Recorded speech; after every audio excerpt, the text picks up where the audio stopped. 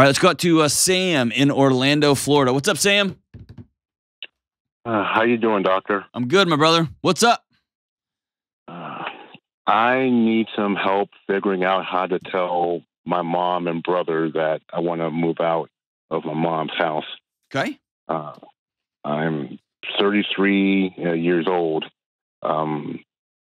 Actually, I'm embarrassed that I live with her. Okay. And I've just really been. I think I'm ready.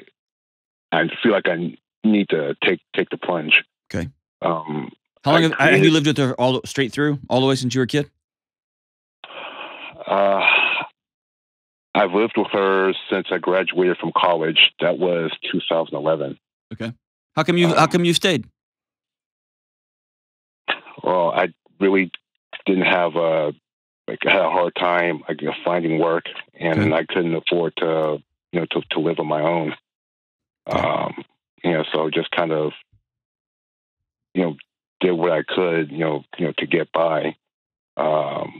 Recently I did a career change.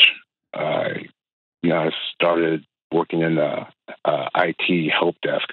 Then went into IT, so hopefully to make a little bit more money. Cool. So can I ask? Let me ask you this, brother. And by the way, I hope you hear it in my voice. I got no shame on this. Okay. I'm proud of you for being 33 and saying now's the time. Okay. And we could go replay, like, what are you doing and where you been? Why? I'm not going to do that, man. I think the best use of our energy right now is what comes next, right? Moving forward. Just listening to your voice for a few seconds and just listen to you tell your story about yourself. You don't think very highly of my new friend, Sam. Why not? Why do you think Sam is kind of a loser? You pretty much hit the nail on the head. Where does that come from? Did your mom talk to you like that? No, absolutely not. Did your brother? No, neither one of them. Where does it come from, man? I guess it comes, from myself. I guess I put pressure on myself.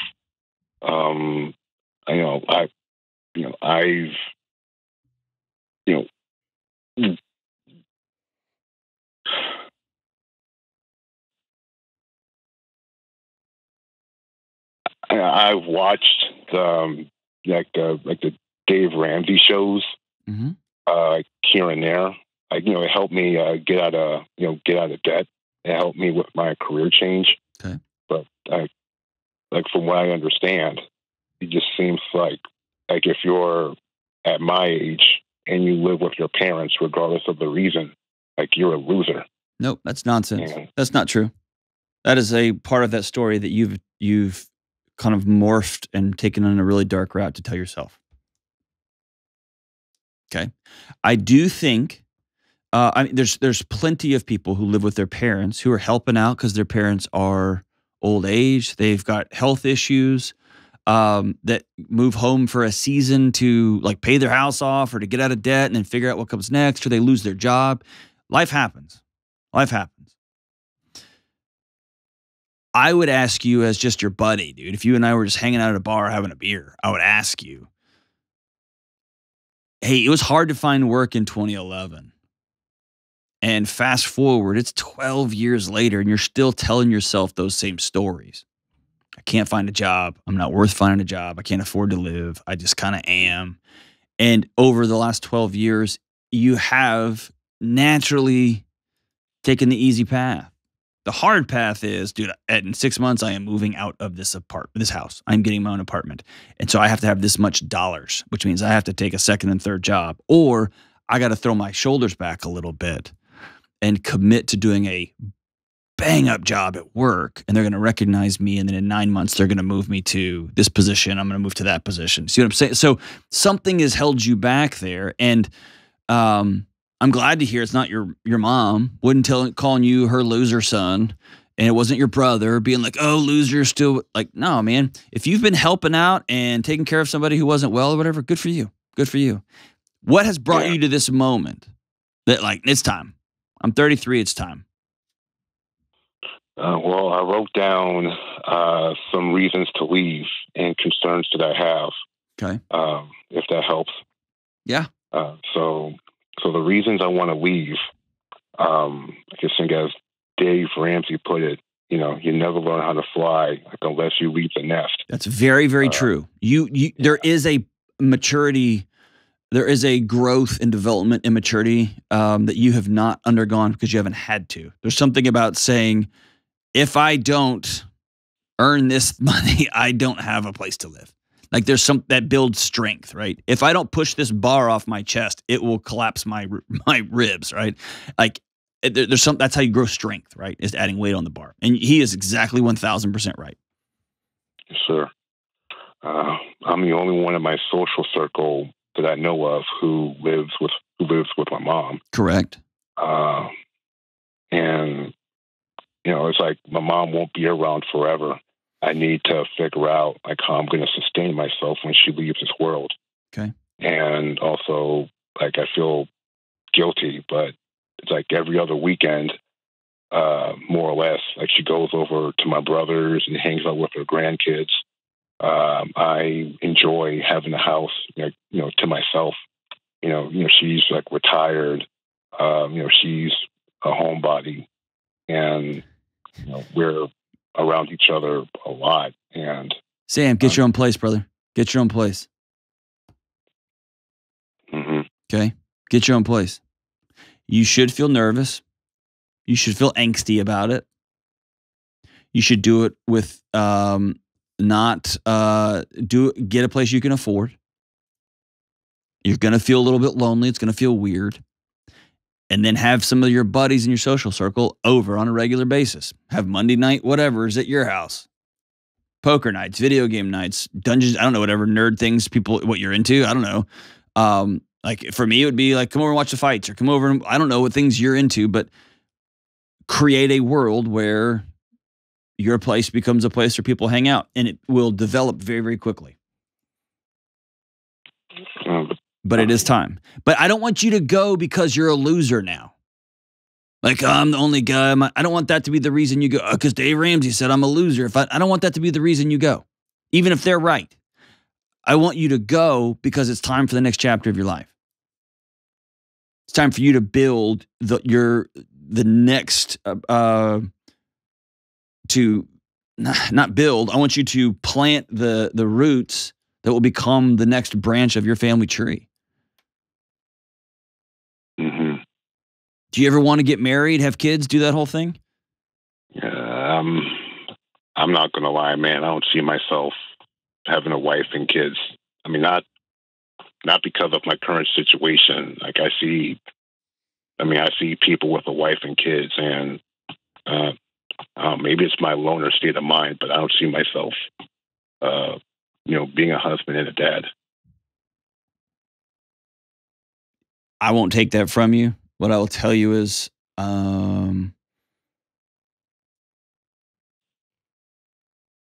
not giving romantic relationships a shot is robbing yourself of the deepest and greatest joys life has to offer.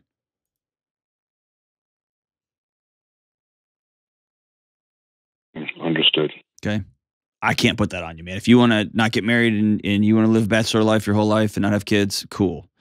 In the same way, you won't fully understand the weight of maturity, the weight of growing up, the weight of being adult until you got your own place. There's a deeper layer. You won't truly understand what love is, what life is about. You won't truly understand what you are capable of until you hold your first kid. And you won't fully understand just how terrifying and scary this place is. All of it, right? Mm-hmm. And by the way, if you're around a bunch of people that are negative about their wife and kids, those people suck. Get new friends, right? Get new people to hang out with. Yes, sir. Here's a funny story. I think I've told it on the show before, but my friend John, we hung out every Monday night for years and years and years. Me and him and Todd, and we hung out for years and years and years and years and years. And then he had a kid. And his wife is awesome. Her name's Jen. I just absolutely adore her. She's one of my favorite people on the planet. But after like a year, John wouldn't hang out with us after he had this new kid. And I'm not going to lie. I was like, man, Jennifer's the worst. She is not who, like, man, I thought she was super cool, but he's got to stay home all the time. And it wasn't until I had my son that I realized I don't want to hang out with those idiots. I want to sit here on my couch and hold my child, or I want to lay down on the floor and just stare into his eyes. And he can't even focus on me yet. And I asked John about that, and he smiled, and he's like, yeah, no offense, but I would rather be with my wife and kids. And come to find out, Jennifer was like, dude, go be with your friends. Get out of the house. And he was like, no, man, I want to be with you and the baby. And I asked him, why didn't you ever tell me?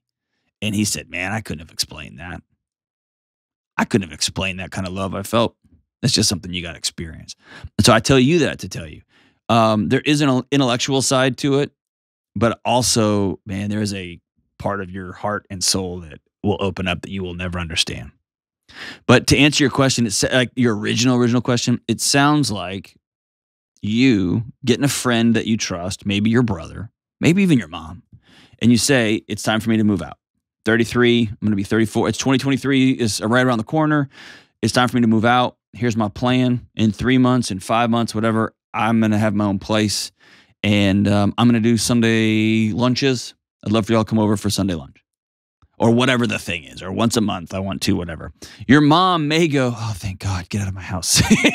Or she might be devastated, right? Who knows? Yeah, that's one of my, that's like my concerns, because, I'm not one of those guys who just lives with her and doesn't contribute. I pay her rent. Yeah, no, dude, I'm not thinking that at all. The house. Yeah, and like the only thing she says that she does for me is put a roof over my head. And I just got done asking her, hey, does the money that I pay you really help? And she says, yes, you don't know how much. Yeah. So it's like, would she be able to get by like without me? And so here's one of the poisons of the way your mind works. Okay, Sam, is you think about a thing and you do not seek out true data. You think about a thing and become paralyzed by the thoughts of that thing. And then you start trying to figure out, well, if I do this, then if I do that, then if I do that, but then if I do that, then that's going to happen, then this is going to happen. And it's a deep, deep-seated pattern of rumination that leads to paralysis. Analysis paralysis. But you have it times 10. So the way through this is sitting down with your mom saying, Mom, it is time for me to move out. You mentioned the other day that the money that I pay for rent is really important to you. I don't want to leave you in a lurch because I've been here a decade now, right? And it's, by the way, it's easy to be like, oh, dude, what a loser. Move out on your own. Get your own place. Well, now you've established a life for your mom too, right? So now you're into this thing. And so you have to leave gracefully. And so get firm data from your mom. Mom, can you survive if I move out and establish my own name, my own place, my own life, and maybe one day my own family? Be very specific about the finances, okay? Dollar amounts. Not, yeah, I'll be fine. I want to see it. Where does your income come from? How would you pay these bills? How would you feel, right? See what I'm saying? And it may be that she moves in with you.